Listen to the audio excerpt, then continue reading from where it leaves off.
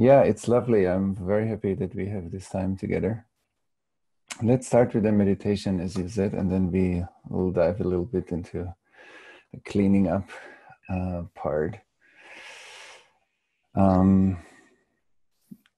Like I think one element of trauma or health is the synchronization of our physical, emotional, and mental experience. And everywhere where we are traumatized, we are not able to do two things. One is to have a coherent flow through the mental, emotional, physical experience. And it's going to be hard for us in the trauma trigger to connect inside and outside within our perception. So this sounds very simple, but it's kind of a very profound aspect of interconnectedness or interdependence, which I believe is the mature state of a human being, is interdependent and is connected. So relation means I feel you feeling me. We will explore this later, but we will just, as a short introduction, why we do the meditation that we do. So the micro unit of relation is that my inner experience, how I sense myself, and how I feel you are connected. And in the trauma area, inside and outside are not connected anymore, boom, or partly connected. And that's why we feel separate. So trauma is at the root of separation, basically. And that's why I think what you said, Joshua, is very important, that we have to do the cleaning up work. Otherwise, we will induce state experiences, but actually drop back in our daily life again and again into more separate states of consciousness. So let's sit a little bit together and explore where we are right now in ourselves. And then we will also look at a little bit at the relation here online. So if you take a deeper breath and if you allow your exhalation, maybe you can slow it down a bit and prolong it and ride on the wave of your out breath into your body. And then again, every time you exhale, see if you can use the wave of the exhalation to connect to your physical body. First, of course, the way you're sitting, breathing.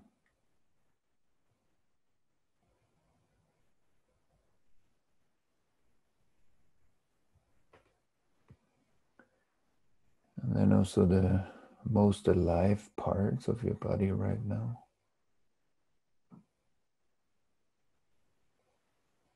To tune in with the most alive parts.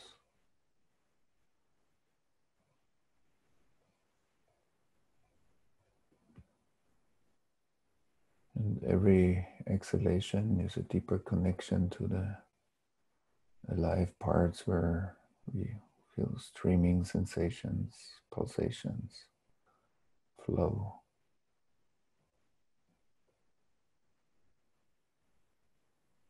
Vitality.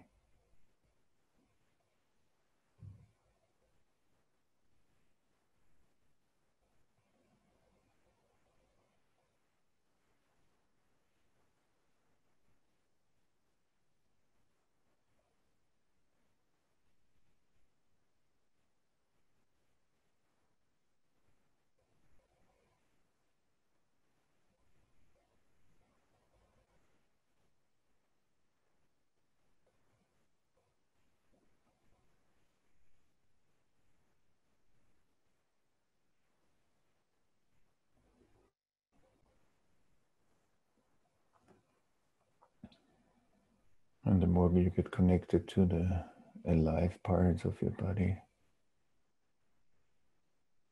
you can also look where Where are parts of my body that may be a little bit more stressed, tense, dense,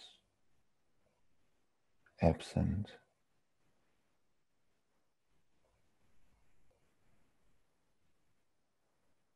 So the live, open parts of my nervous system, and there are more contracted or tight or absent parts. And we want to kind of embrace both.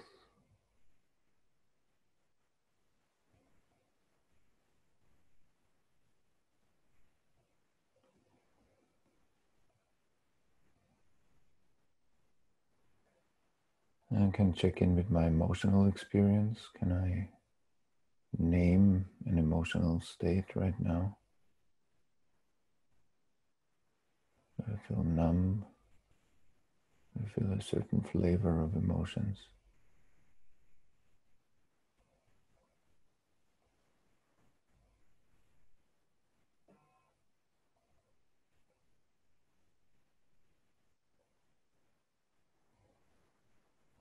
And then I check in for a moment with my mind. What's the quality, the state of my mind? Am I very busy mentally? Am I calm? Do I feel a bit tense, stressed mentally? I feel open, spacious,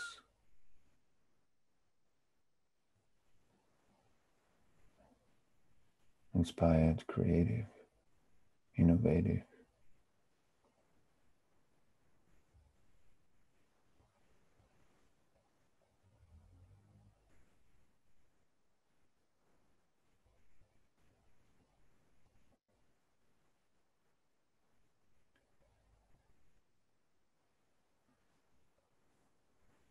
And then what's aware right now of all the perceptions we checked in with? What's the awareness itself? What's aware of me feeling my body, my emotions, my thoughts?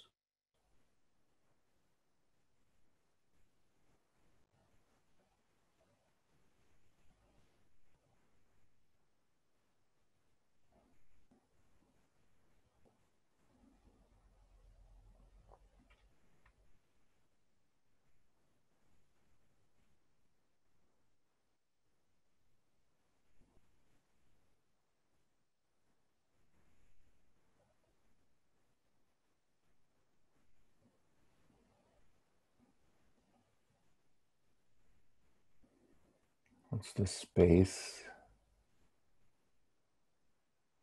that gives rise to perceptions? Like what's the paper that allows letters to exist? What's the space where my self-perception arises in?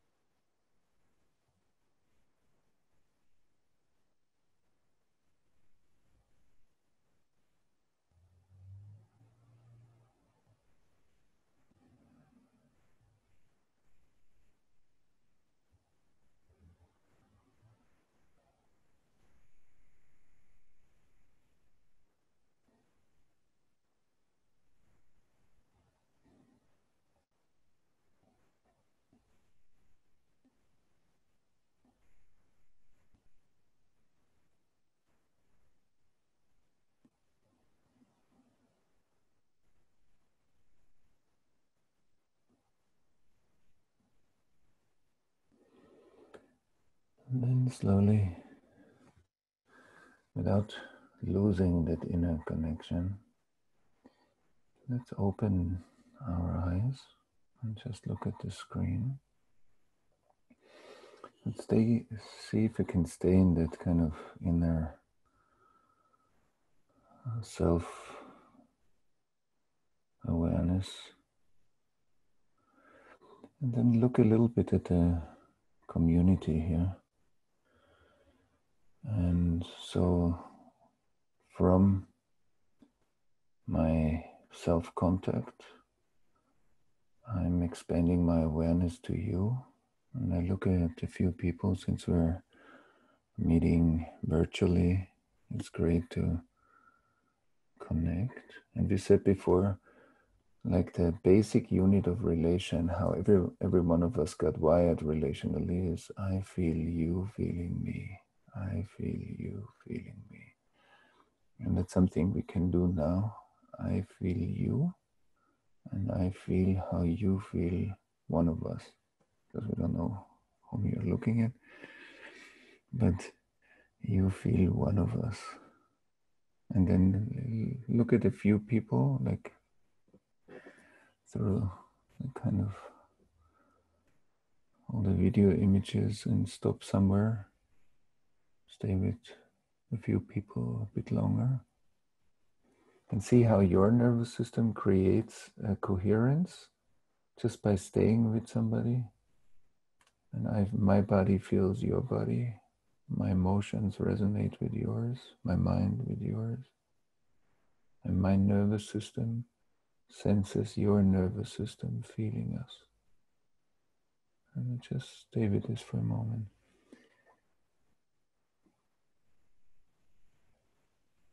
Right.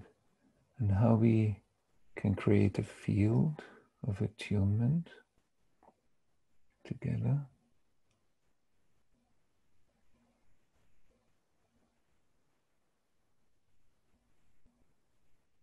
Right.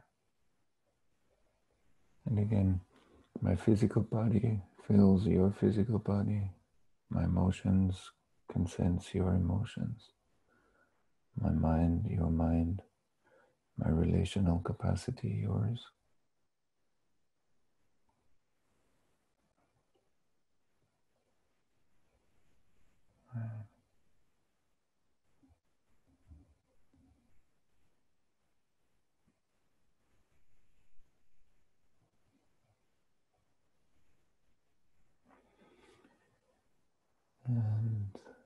And then finally, let's get a sense of us, like all of us, like the whole group. So we had self-contact. I sense and feel myself. I feel you, like a relational space.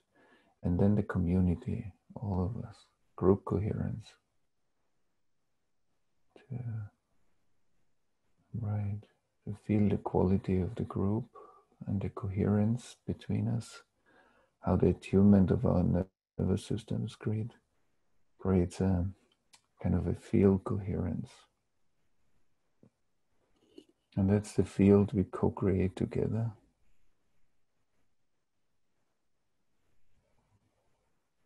Right.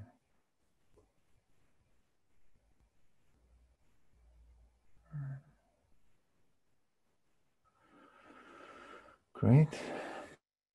So that's the field we will speak into and explore. So what happened right now? Why did we do that? Once because it feels good. And the other part is when I sense myself or feel myself, what actually happens? I'm connecting to a data flow. My nervous system has two data flow directions. One data flow goes up into my brain, into my central nervous system. One data flow goes down into my body. And I can, what we in our practice we call inner body competence, like when I explore the map in a finer and finer way, or a more subtle way, of my internal body sensations. First of all, there are layers of information, and there's a constant data flow that I connect to. Everything that I know about myself is because of the data flow. That's how I feel myself. I am actually perception in my own brain. When I feel my body, my perception tells me how my body feels. When I feel my emotions, my perception tells me that. When I'm aware of my thinking, that's also my perception. So Thomas is an animated perception in my own nervous system. The way I think, my cognition. So there is one projector, like video projector, that projects internal Thomas onto my screen. And there is another projector that projects you, the computer, the room I see, everything that's outside of myself, the demonstration that's going on here against the Prime Minister, just 100 meters away. Then everything is being projected onto my screen. And if my brain is in a healthy grown-up state, it can modulate two line-ins, my internal line-in and my external line-in. We all know when we have relationship arguments, that's not always working that well. When we get stressed or triggered, then sometimes the inner line-in is exploding and the outer line-in is kind of disappears somewhere, which means I lose you. So relation starts in my brain. It's the modulation between my inner and internal and external perception. The next layer of relation is I feel you and I feel how you feel me. Every child is highly sensitive to feel if the parents feel the child. Why? Because the felt perception of the parent is the safe zone for the child to grow up in. And that's true when the child is a toddler or a baby. That's true when the child goes to kindergarten and school. And that's true when the child goes to high school and so forth. Which means there is a zone, a felt sense that wires in the child a sense of life is safe. If parents are traumatized, they can't fulfill that. The child feels I'm not safe because my parents don't feel me. When the parents are all the time busy with their cell phones and computers and their work, the child's not safe. The child doesn't feel that the parents feel the child. That's very important. And why am I saying this? Because for me, like a lot of the consciousness work is actually very similar to the tech world. It's kind of data streaming and different levels of data streaming being managed by kind of an internal higher organizing principle. And let's talk a little bit about trauma first, and then maybe about the social implications. What is trauma? I mean, we could say a lot about that, but in a short version that is a bit mystically informed, trauma, this is my internal self-contact. When I get traumatized, I'm experiencing something that is way too overwhelming for me to compute in the moment. And there is an intelligent function, which we call trauma response, that splits a part of my experience, fragments part of my nervous system, splits it off so that I can survive better. But what happened with this part? This part is like, imagine you have a big TV screen, you see a crazy war scene, and then you take the remote control and you mute it. And the war scene is still going on, but mute. And then you take the screen and you throw it into the ocean. And you see it's still going on, the scene. It's muted and it's slowly, it drops into the water until it disappears in the dark. So on in the sea deep down, we have many TV sets. still playing the scene, but we don't see it. That's what we call collective consciousness, collective unconscious. It's full of TVs, you know, a Holocaust, millions of people in concentration camps. No way that we go through everything we feel without dissociation. Almost impossible. Maybe for some saints. And so what happened is that a lot of information has been split off, but where did it go? So when we look, so let's say with the personal dimension for a moment, so there is a split off bubble, mystically seen from the what I call inner science. In the moment we split off that bubble, we create a mirror world. So now we have two. The split of energy we call the past, and that mirror world, that is the future that's needed to integrate that past. But that future is not the real future. That's only a space to integrate what couldn't be integrated. That's very important because in our contemporary time perception or notion of time, we say tomorrow is the future. And I would say, no, maybe tomorrow is just a repetition of yesterday. I do the same things. I have the same relationship arguments. I have the same difficulties at work. I have the same difficulties with racism. I have the same difficulties with whatever. Is not the future. That's just a replay of what we had already. So in the moment I have this, I have duality. I have separation. Trauma integration is a way towards non-duality. Once I have that, the past and the future, that I need to integrate the past. So that's the time it needs to heal whatever my personal trauma or the trauma of my ancestors or the trauma of the collective. And so there's fragmentation in my nervous system. There's isolation, dissociation, and like a strong stress and a numbness. Maybe that's enough for the trauma itself. So we are talking about high levels of stress, numb, and the fragmentation. From that moment on, I will create a certain level of fragmentation in my life. I will experience this either in my intimate relationship, in my way of parenting, at work. If I create a company, my inner fragmentation will be in the company too. It will inform the field. When you look at the civil war in the US and when you look at racism and slavery, you see the massive pain that has been inflicted as still a fragmentation throughout the country. If you look at the Holocaust, if you look at the Middle East, if you look at many places, it's the same thing. The underlying canyons of fragmentation will reappear again and again and again. And why is that important? Because when we look from outer space, you know, when do you create a new perspective? When you can look at something.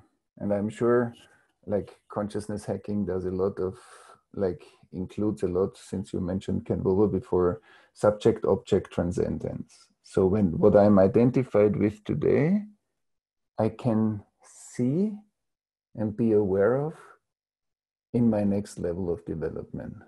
So the subject became the object.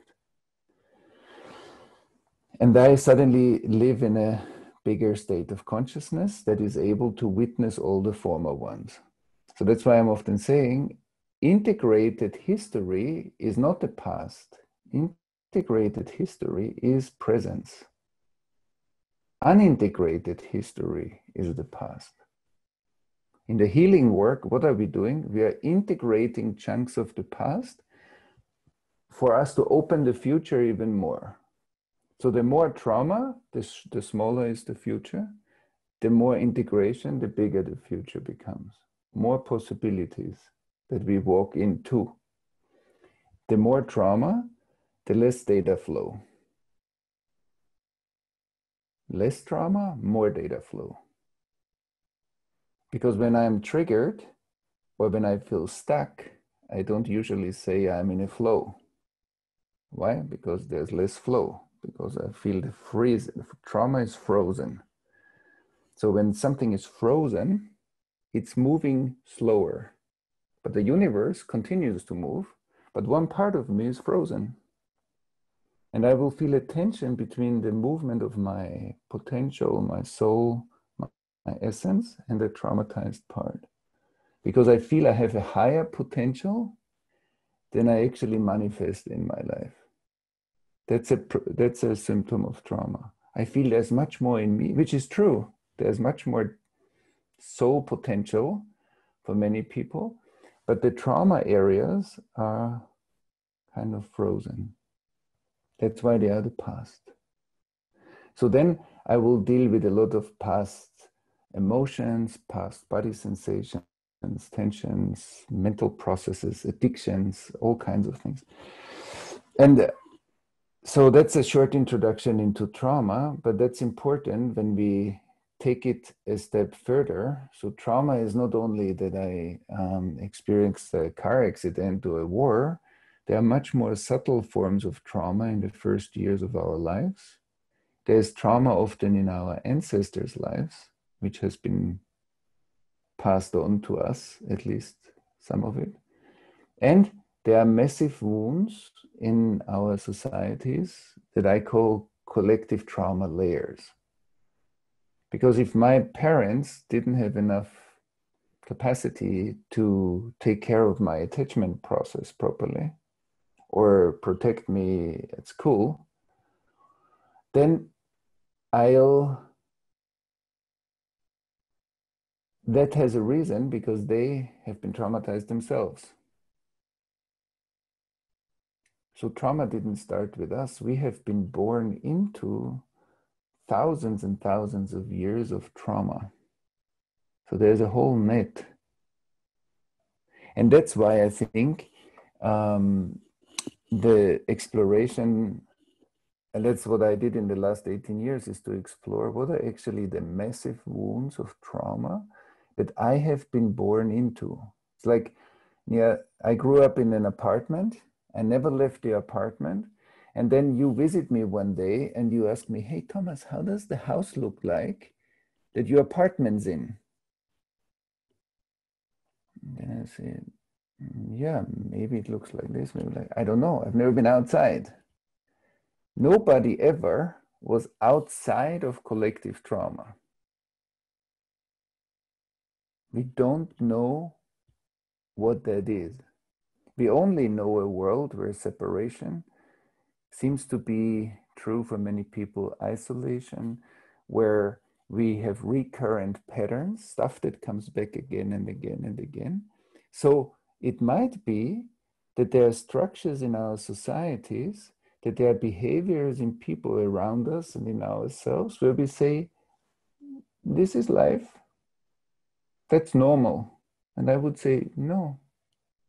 Part of it is life, and part of it is a hurt life.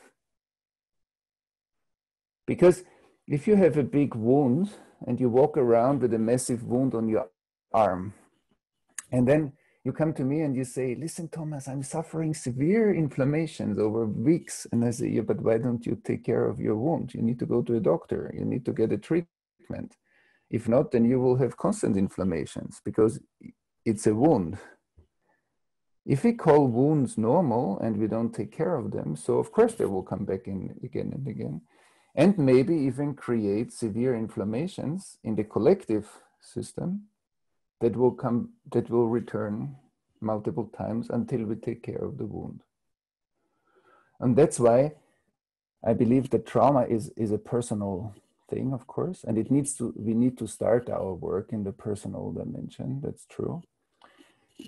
But on a much larger level, when it's about climate change, when it's about racism, when it's about the Middle Eastern wars, when it's about many things that are happening right now on the planet, I think we need to go a step deeper and look what is actually the whole net of trauma, where we don't have a good subject-object transcendence, because that's so much true, it seems, in the world. that it's hard to distill what's actually a trauma structure in our society and what is a real structure of consciousness. Ken Wilber talks a lot about structures of consciousness on different levels of development, but some of those are frozen. The data flow is stuck. So it's not being organized by the higher organizing principle, it's organized by the past. So we are actually swimming a lot of our time in the past, and we call it today. And that's where now so we talked about the fragmentation, and the last thing I say about trauma, and then I want to connect it to technology, is that trauma comes always with a sense of dysregulation.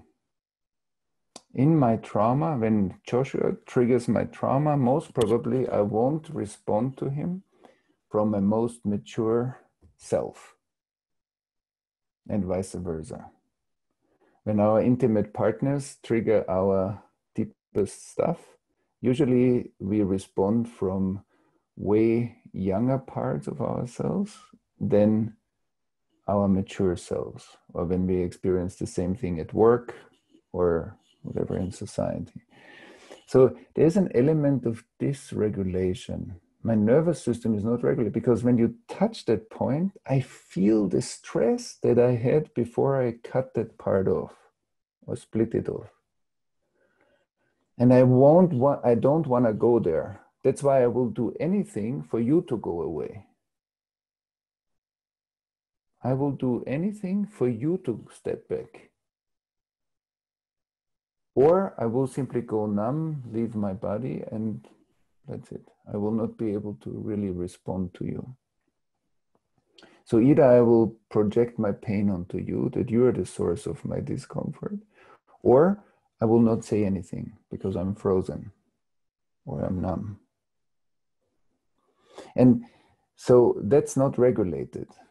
But the same thing is also true, I believe, when we now move over to technology, is when trauma marries technology, I think that's an issue.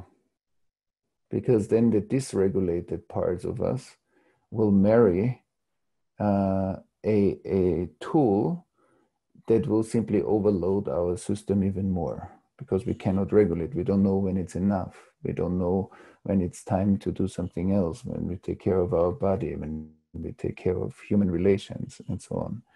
And we see it also collectively. I think social media needs urgently a collective trauma understanding, because a lot of collective trauma symptoms are being displayed on social media platforms at the moment. And so we see, and it's natural, it's just an amplification of the collective shadow. But there are ways to take care of it. And so and I think that's what also consciousness hacking, I think, as I understand it, explores as a kind of a movement, is where is technology actually super helpful in creating higher coherence, higher states of consciousness, where do we work together also to create healing containers through technology, which we are doing right now in a way. So there is a synchronization when we use it wisely that is amazing, because it can create global healing containers. It can speed up collective learning and all that we know, and also help us maybe to sustain state development. The other side, though, is very important too, is when the dysregulated part, which means a 2-year-old child sitting in front of the iPad, that's the other side of it, that we know that also, like there is a friend of mine works at the Johns Hopkins University.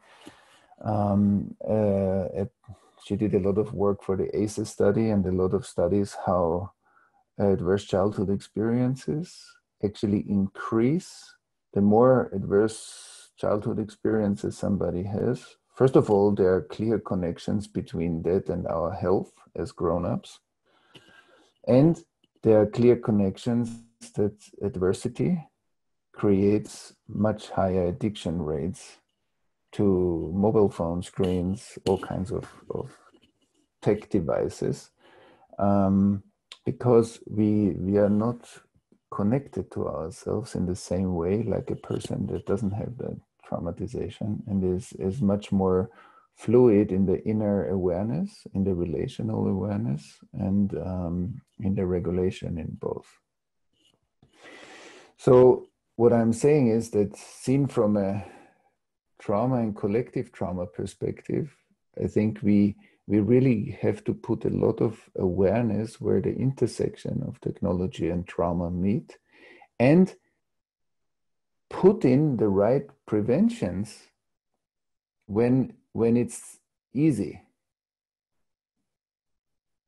That's why I think for innovation, every tech company, in my understanding, would need to have kind of a department that takes care of how the technology plugs into the shadow sides, and also creates an awareness around those shadow sides, because they will inevitably come with the growth of technology. And since it's a medium that's growing so fast, it's gonna amplify that shadow dimension.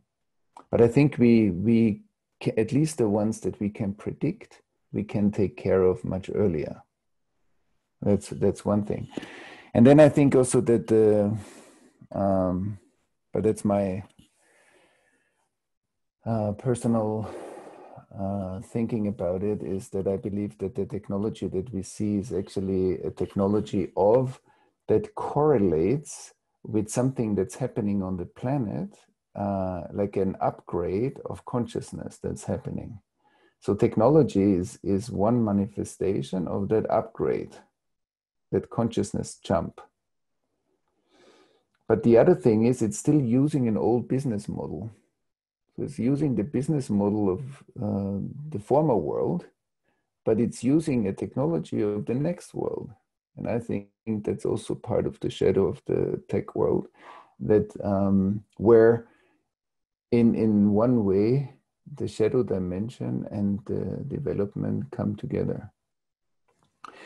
And the last thing, given what's our time, yeah. So to summarize what we said so far, is that when my consciousness development is an expansion of my perspective and my consciousness states that include more and more information up to whatever cosmic consciousness in my kind of subject-object transcendence. But, and that's why the state, the question about the state consciousness is important. When I pop into a higher state, I'm not necessarily more aware of my shadows. Why? Because if I pop into a higher state, my shadow denial is still going on. And that's the same when I ask you now, what's your fridge doing right now? What's happening to your fridge? Most probably it's cooling your food. And who pays the bill? You. That's right. When trauma areas in our nervous system get frozen, who pays the bill?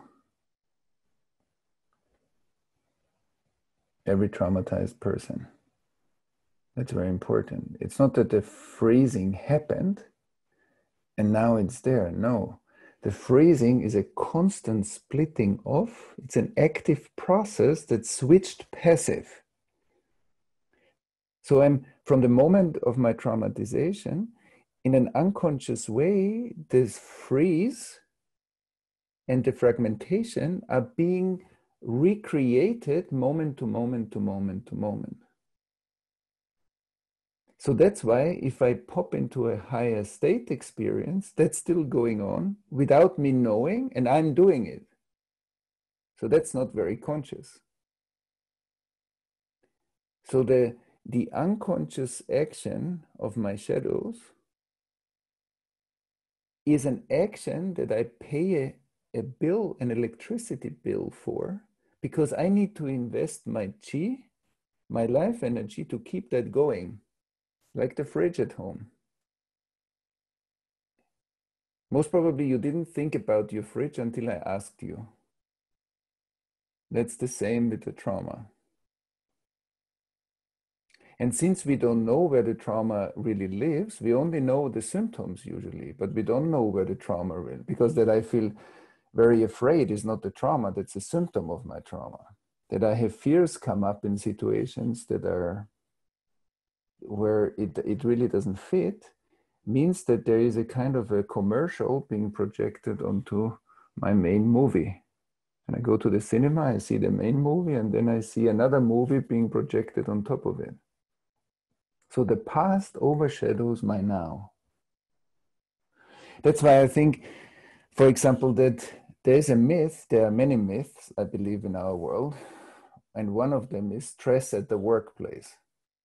There is no stress at the workplace. Every one of us brings a lunch package of stress every day to work. And then we share it, and then we have all kinds of, even the way how we construct a company and we build it is based on the stress that we bring. So the stress doesn't really happen at work, that's where it shows up. But it happened for most of us decades ago. And we are coming every morning with a backpack of stress to our work. But that's a bit different. I'm not, somebody is kind of, maybe everybody can mute himself. Yeah, or herself.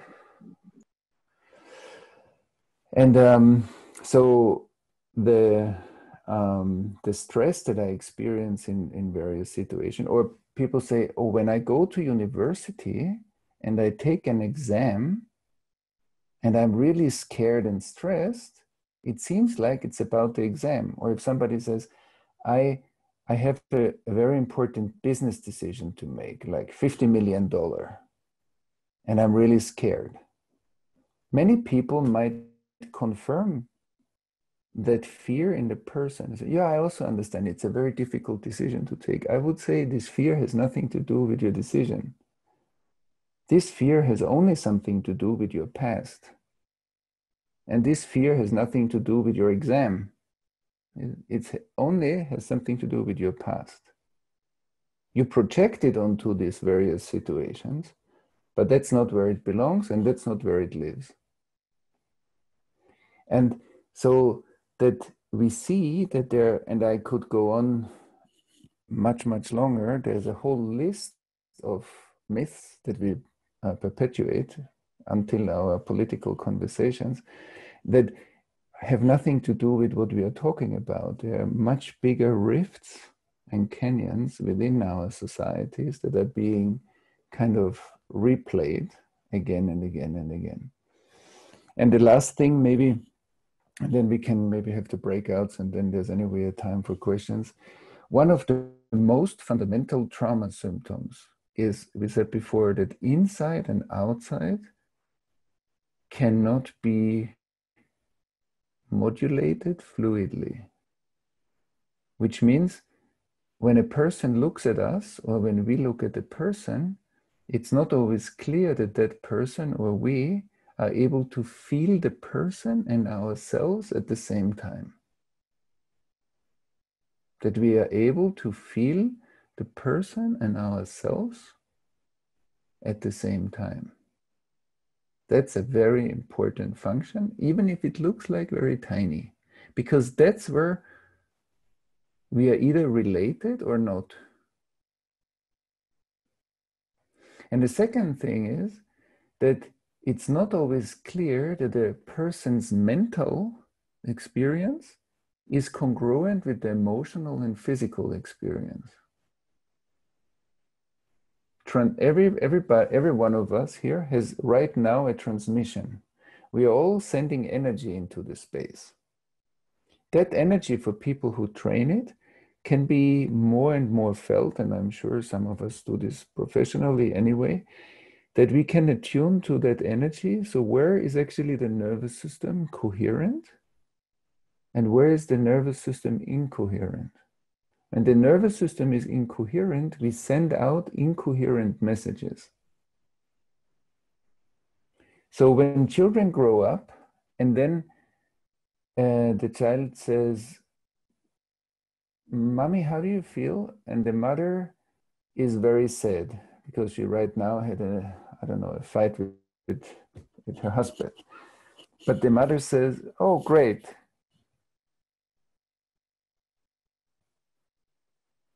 So what should I believe?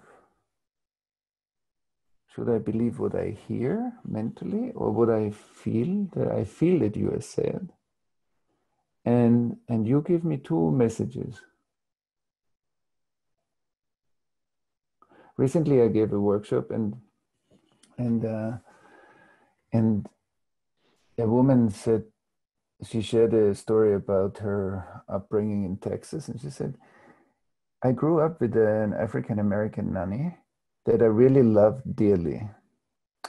And then she said, every time when I was old enough and we went on the bus, I needed to sit in the front and she needed to sit in the back. Or I needed to go to one bathroom, she needed to go to the other bathroom. And then she came to her mother and said, "Mommy, why is it that way?"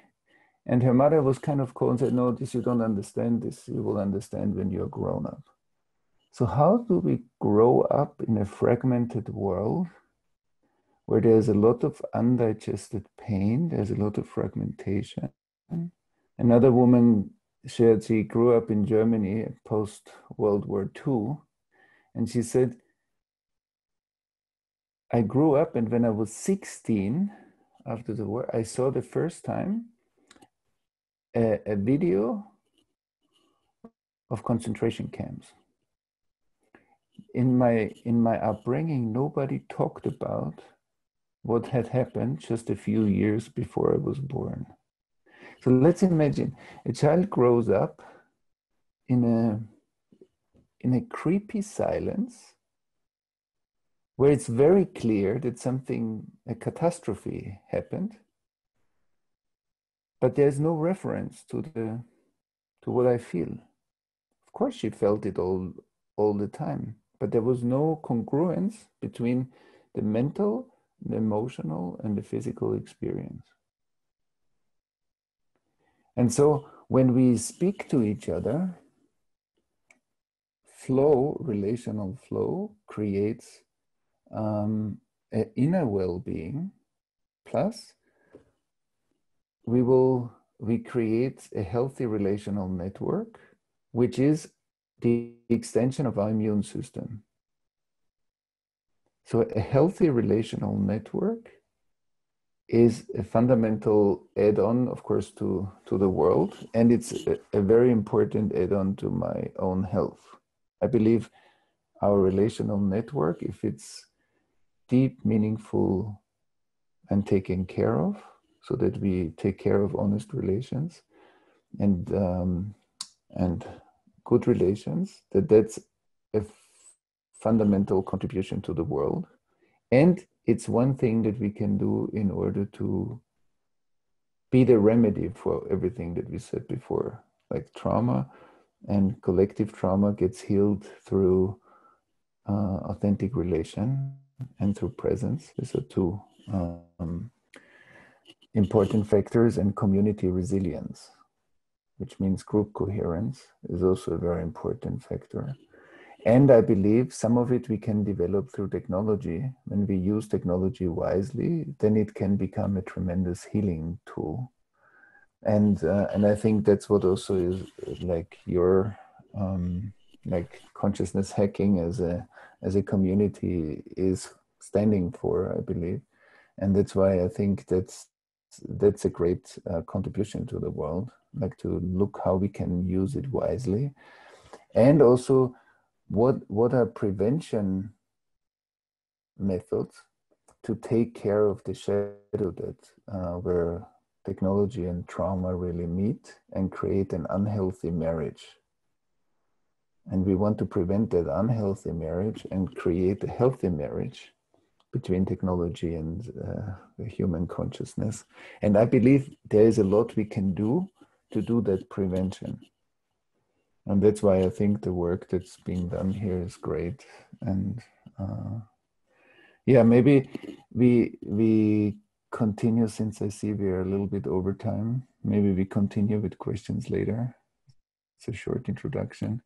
And I hand it back over to you, Joshua. Great. Yeah, Thomas, thank you so much. Some of that I've heard similar things before. Other information was fresh. Just before we move into breakouts though, Thomas, I'd love to ask you some more like tech-specific questions, particularly because of the IUWE project that you have in fruition. Yes. I think that would, if you could give an explanation of that, because I think that would really help to ground some of this abstraction of like how these two things might come together in a really concrete example of how you're actually working with tech and trauma. Right. Yeah. So what we created, we're kind of at the end of the first level of it, is like an app that, but I want to see everybody, not myself. Yeah. So is like an application that helps us to really scan what I said now. Like how do we make our inner fragmentation visible?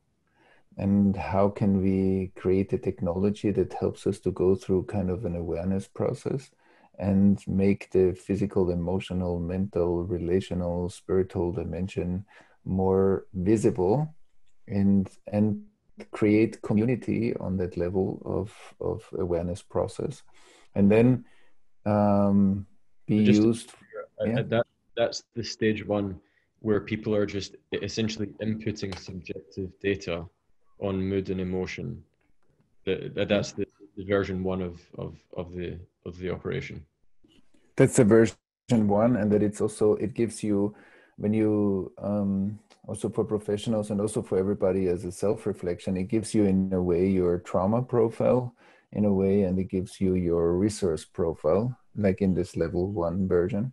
And then we are planning to create like a much wider network of collective trauma and collective unconscious research through the app, that will help us to make in a kind of later stage, help us to become a research tool to make the collective unconscious kind of more visible. Like not just the individual, like it starts with my individual process and with my individual integration work, but the plan is to have a much wider expansion where we can create kind of a visibility of that which we can see. Or with other words, how can we use the external neurons, which is kind of the internet and technology, to help us to see what we can't see through our own nervous system. You know, trauma always creates an invisibility of the trauma zone itself. And we are looking how to use technology to make that visible, that invisible field. And that's embedded in a kind of a wider social network that creates a healing environment for it, of course. Yeah, but that's the application in different levels of development. And when you say wanting to make these things visible, I think when I think about the potential of trauma and technology, the subjective data input of people inputting how they feel, but what we also have now through EEG, through HRV, through a bunch of other objective measures, we can actually. This is actually a question: is do you think that we are getting closer to understanding the objective criteria of trauma in the nervous system? And if so, are we then going to be able to build tools that can nudge or support people in certain directions from a traumatized nervous system to a healed nervous system based on that intersection of subjective and objective criteria? Yeah, I think it needs both. I think there's a hype to generate more objective measures that tell me what's happening in me. And I think we actually need both. We need a training, because the fact that it's hard for me Yeah. to find out myself is the thing. That's the And there symptom. is some, Yeah. yeah. And so if you can combine them, it's amazing. But there is like a luxury issue that I believe humanity has, and that also spiritual bypassing or spirituality in itself has. It's kind of, I would like to have it easy, quickly fixed, and move on fast. Mm. And all of this is a trauma symptom. So because there is, we need to be aware where we are already operating in the kind of collective agreements of the avoidance.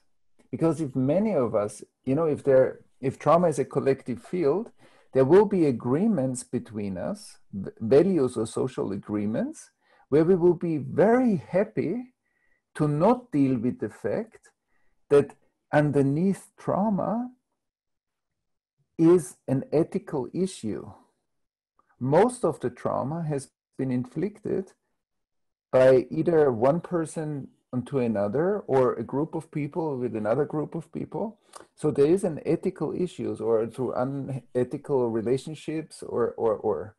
And so when we go deeper, we have to, in order to have a real trauma healing and a collective learning process, we have to also take that ethical realignment in place, because spirituality is not only hunting state experiences, it's upgrading the way we walk.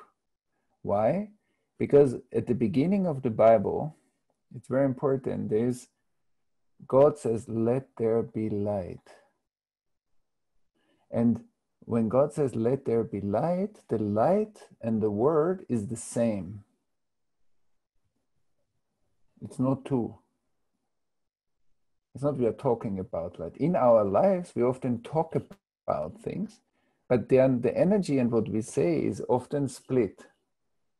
And so in order to come back to that unification, that we walk our talk, the ethical path of development is very important, because that's what heals basically the fabric of life, like our collective body. And that's why I think that's a very important question, because it's easy. Yeah, I want to ask my app how I'm feeling. Yeah, no, I want to know how I'm feeling, and I want some support that helps me to do that when we put them together. I think that's very powerful. Yeah. Yeah, that actually segues really nicely onto a point that I was going to make around the ethical development. And a big part of what we stand for at consciousness hacking is, this is Mikey's favorite quote: "We are what we build, and we build what we are." So that our innovation is as an expression of our quality of consciousness. And so what I wanted to ask is, we have a lot of technologists and engineers most likely with us tonight. What advice would you give them directly if they're working at some of these big startups, in terms of how they might best act in order to ensure that the ethical development of this technology? Yeah, first of all, that we need to know that trauma lives in the user, the developer, and the society, most probably. So that's very important to know. So if I want to bring consciousness into my motivations, so then I will most probably need to go through some kind of awareness process myself. I mean, it's not only for developers, it's for psychiatrists or psychologists, it's for people who teach in schools. It doesn't matter. It's kind of universal that it, and that's why it's lovely. We build who we are, like what kind of consciousness we are. And we act in the world in general, like based on our inner state of consciousness. And so when I think the first step is my introspection, and to see what are actually my core motivations, where am I coming from when I want to do whatever I want to do, in this case develop, for example, technology. And the other part is what I said before, that there might be cultural agreements. Not everything that's successful is good. Mm-hmm. And that's very important to know, because sometimes things are successful because they ride on the shadow waves of the collective. Yeah. And I think if we really have to also on a collective level go through that inquiry, what are cultural agreements that are not healthy? For example, if somebody has a pre-diabetes tendency, if I come and visit that person and the person is often sad and I bring him or her cakes, I didn't do something good, even if the person was happy for a moment, even if I don't know that it's a pre-diabetes. So I'm part of the social architecture that actually supports the person to develop that kind of tendency into a disease. And that's why consciousness happens always, like if I am aware, I won't support you in unconscious dynamics. But if I'm also unconscious, so we will be together in that unconscious dynamic without even knowing that that's so. And I believe that to create an inquiry, what are collective agreements that are actually shadow or trauma agreements? That's what I believe will speed up the collective development a lot. And it will also answer the other question. It will answer the question about, okay, what is actually supporting health in the world? And that's something we need to inquire, I believe. Because some of it is pretty hard to see. Yeah. I think when you speak about the amplification of cultural agreements, I think fake news is a really good example of that and how it relates to your own sense of the necessity of honest relation. Like I feel like the fake news mess that we found ourselves in is because we've amplified a cultural normalization of deceit or lack of honesty. Like one just skills the other. One more question, Thomas, before we head into breakouts. Can I just say one thing to what you said? Like Yeah. fake news lives in the absence, in me, within myself, and in us as a culture. Fake news is information without history, without root. Fake news is like plastic. It's like it has no connection to nature, and nature is my body. So where I am not connected to my body, that's where fake news lives. And where we are not connected, we create social absencing. Otto Schama uses this term a lot, and I like it. It's the absent parts within our cultures. And that's where that stuff grows the most. So embodiment is basically a very good remedy in when we talk about fake news. But sorry, I interrupted you, but I think it's important. Yeah. Yeah. And I've heard you speak about fake news before as a reflection of a fragmented nervous system. If you're to fast forward in 50 years, and you could envision like your greatest hope for technology and consciousness and your biggest fear, what comes up for you when I articulate that?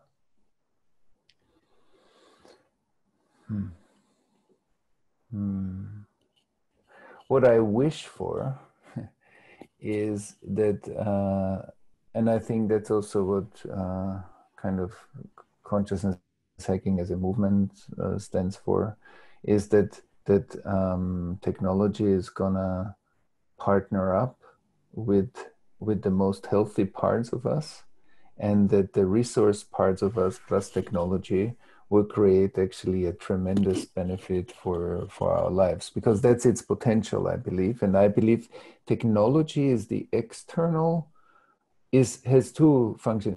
It's the external nervous system that shows that is part of that consciousness jump that we are in at the moment as humanity. So it's kind of an external manifestation. Plus, it's also kind of a crutch to show us what the capacities that are still dormant, the mystical capacities of our consciousness. Because many things that technology shows us at the moment are resting as kind of dormant capacities in humanity. So it's kind of a mirror also. It's kind of a boost for our development.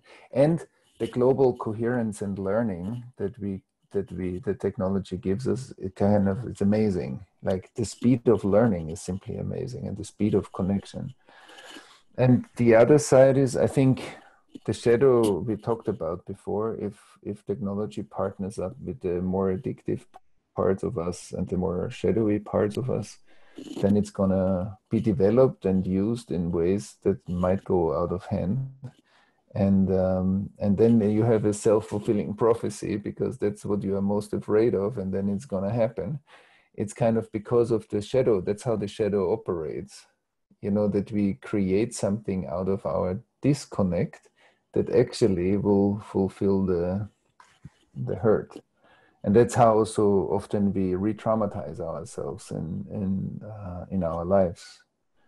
And so that we look again for intimate partners, we look again for work situations, we look again for certain situations that are a replay of the hurt that we experienced already out of our unconscious choices. So I think if we can put enough resources into the prevention of this collective shadow system, which we might unconsciously be part of anyway. So we need to really look and research this and find out what that is. I mean, some of it we know and some of it we don't know yet.